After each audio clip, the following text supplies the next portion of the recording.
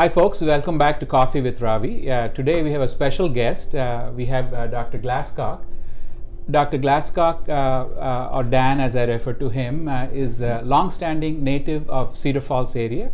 In addition, he is Regional Medical Director, Vice President of Unity Point Clinic, and does a lot of work supporting medical infrastructure for all of us in the community. He's been, in general, a friend to us and friend to the practice, and has had a lot of experience. At the outset of COVID, he conducted a daily morning conference for all the medical providers in this area, which was uniquely helpful for us as we manage COVID.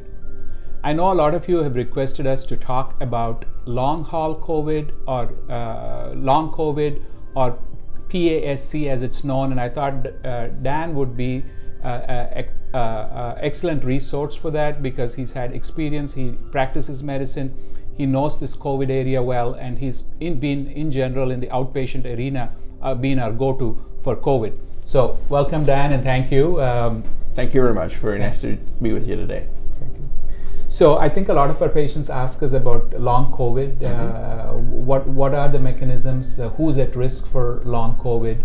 And I guess the other thing we wanted to touch on is what are the options and what are the resources available for them in our community. So sure, please take it away. Well, so a lot of the symptoms of long COVID are similar to the symptoms of just having COVID. So some of the chest pains and shortness of breath and chronic cough and things like that.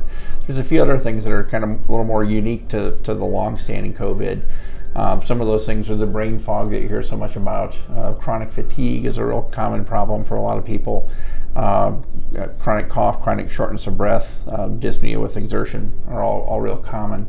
We're coming to learn as time goes on that different strains of the virus may be a little bit more prevalent for certain types of post-COVID symptoms or long-haul symptoms. Such as? The alpha variant, the first variant that came through, seems like brain fog was a lot more prevalent in that than the Delta variant and the Omicron variant. So that's some of the research that they're doing now or looking into. Also with the alpha variant, there's more problems with chronic muscle pain and anxiety. Actually was one of the common symptoms of long-haul COVID in that variant. And so we're seeing that there is potentially some differences in long-haul symptoms depending on what strain you had. And of course, we're not really testing anybody for their specific strains. They're doing that at a state hygienic lab level just to see what are the common variants, but it's never getting traced back to the patient, so you never really know which one you have. You just kind of presume that if you had it recently, it was probably Omicron because that's the most prevalent thing right now. So the symptoms of long haul COVID are quite variable. Are there patients that are more at risk? Other than on the virus side, on the patient side, are there some people who are more at risk for long haul? Some of the things that they're finding in the research now are that middle-aged people seem to be a little bit more at risk. People that have underlying medical conditions like asthma are probably more susceptible to having long-haul symptoms. Some research also suggests that women may be a little bit more likely to have post-COVID symptoms.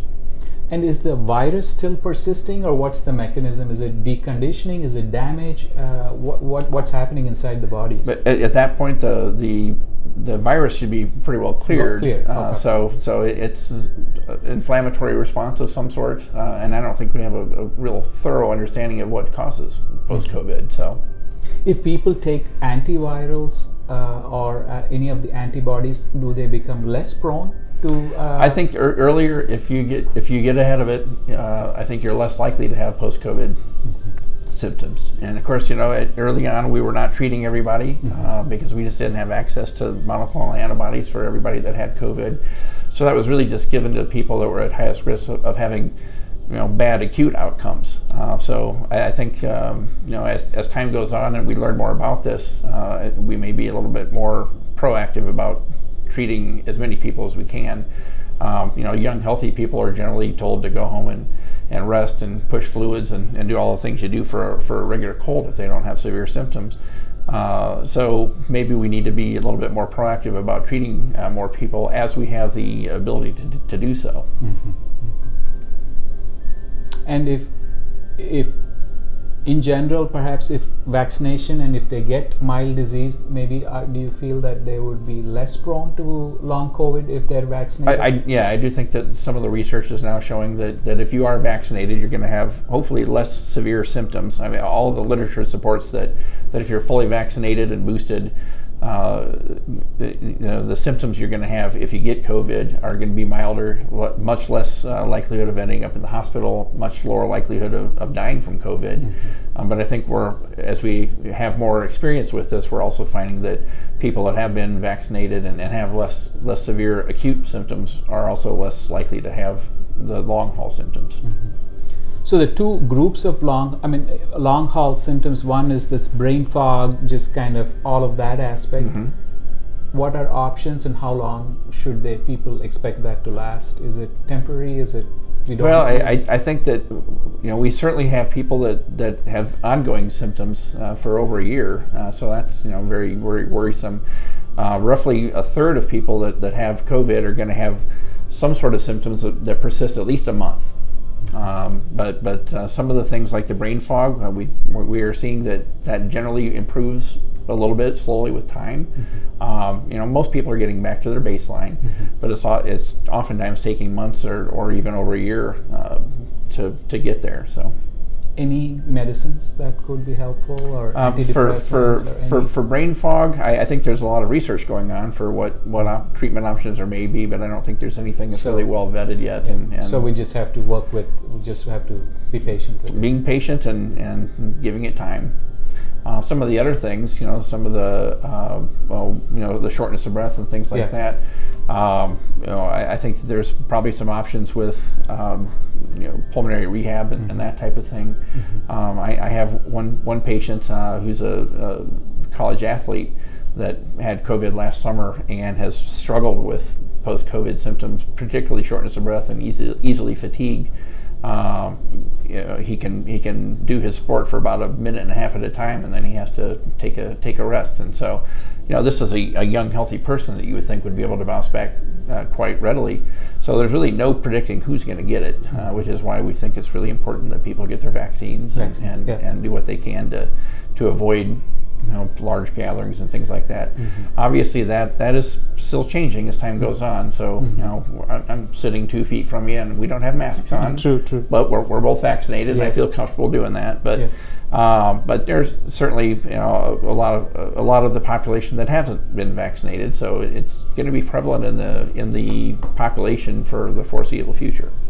Mm-hmm. And just unfortunately no way of predicting absolutely who's going to get long haul symptoms. Yeah. So really you're saying prevention as much, vaccination, crowd precautions, masking, and bigger, following, mask guidance if you're mm-hmm.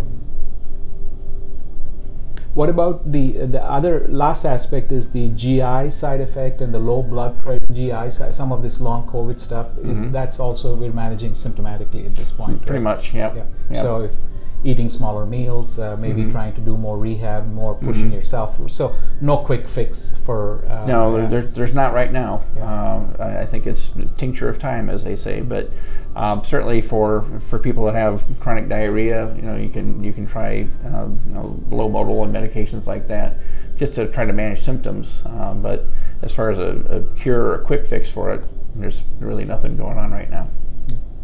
So then going forth into the immediate future, going back to acute or more immediate COVID infection, in our community now going into, let's say if the cases do go up perhaps because of the new variant, etc., Omicron mm-hmm. variant, what are resources for antivirals or antibodies? What's our guidance to our patients on that? Certainly encourage people to get into their primary care, so that we can direct towards getting the antivirals or monoclonal antibodies as we have available. Yeah. Is there more availability now? Well, right now that's one of the problems with the Omicron variant. We were using this bamlanivimab monoclonal antibody for the earlier variants, and that was we had good access to that. But with the Omicron variant, it was not susceptible to that. So there's only a couple of other monoclonal antibodies that would be beneficial, and the access to that was very limited. So for a little while, we really had to be very selective with who we could even get to get monoclonal antibodies, and that was just the highest risk patients that were most likely to have bad outcomes.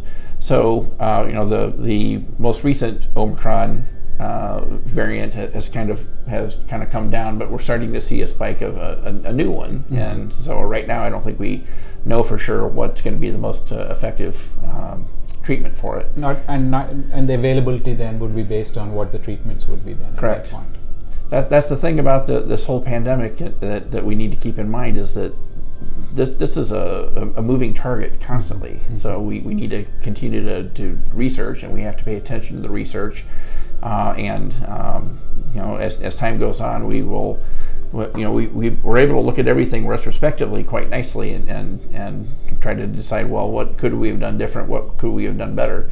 But as we see these new variants, and they are less susceptible to certain treatments or more susceptible to other treatments, we don't know that until we can actually do the research on it. Yeah. I know Unity Point has been quite active in this COVID field. As Unity Point as a whole across the state or across the region, what are Unity Point's main focus areas then on COVID? Can you speak to that? Sure. I think our main focus is just trying to get people vaccinated. I think ultimately that's important. We do know that as the numbers ebb and flow, right now wearing masks out in public we're not required to do that in the state anymore. We still encourage it, but trying to convince people to wear a mask when they don't have to is a challenge. So prevention is the big thing. Right. But inside Unity Point facilities, Allen Hospital or Unity Point clinics, masking is still requested. It still is. There was some guidelines that came out from OSHA that basically said that healthcare organizations basically mandated, or we had to have masks. Now I think OSHA has backed off on that a little bit, and so there's probably going to be a time sometime in the future where we are looking at the prevalence in the community, we're looking at the positivity rate on the testing and so forth, and taking a look at what is the likelihood of contracting COVID in a given facility. Our urgent care facilities, certainly, that they see a lot of patients, and a lot of those are coming in with COVID type symptoms. So the potential exposure there is a lot higher risk than it is, for somebody going to an orthopedics clinic where people are going there with their ortho concerns and not coming in with their colds and flus. So we'll have to take a look at several different factors, and as time goes on, I suspect that we'll back off on mask requirements. It'll still be, I think, recommended for a lot of people, but at some places like urgent care, where we see a real high prevalence of people coming in that have active symptoms, they'll probably be wearing masks for the foreseeable future. Last question: if patients have COVID symptoms, which Unity Point urgent cares can they go to? Which locations can they go to? Right now, the United Medical Park is not seeing patients. They've been kind of designated a testing center for pre-op and that type of thing. But all the other locations, so San Martin, North Crossing by the hospital, up in Waverly, down in Marshalltown, and then we moved our Prairie Parkway urgent care out of the Prairie Parkway building and put that just down the road, right on Viking Road. So they can go to any of these. They can go to any Unity Point. These are Unity Point urgent cares. Yeah, urgent cares or express cares. That in these locations. But certainly we are also doing. I do testing in my clinic all the time, so patients can come in, and of course, if we have patients coming in that we are suspicious or they have symptoms, then we're masking and putting on gowns and putting on face shields and everything, just because of the higher risk for exposure, because we're trying to protect our providers and staff as well. Well, thank you. I think this was very uniquely informative. So if you have questions, as always, email and I'll funnel them through Dr. Glascock and get you back the answers. Thank you for joining us today. Thanks.